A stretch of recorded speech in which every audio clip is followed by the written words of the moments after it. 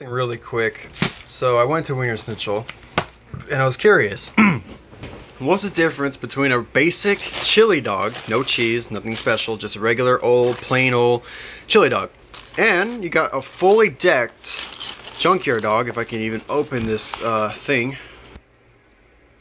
The Junkyard dog, that's all beef, wiener, and pretzel bun.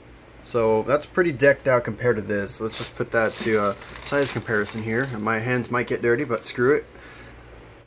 Man, that's crazy. Now let's see how they taste. It's so not the same without cheese. That was dry.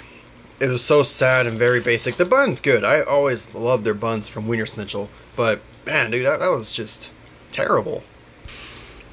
Okay, so this was really, really fascinatingly good.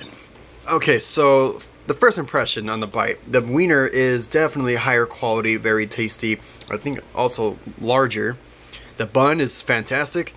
The fries and onions and the mustard is a very unique touch to the chili dog with the cheese as well. So is it worth the difference? If you're rich and you don't mind spending $4.19 for just one of these bad boys, go right ahead. But let me just warn you, I did 2 of these once thinking like, oh yeah, I can smash those easy.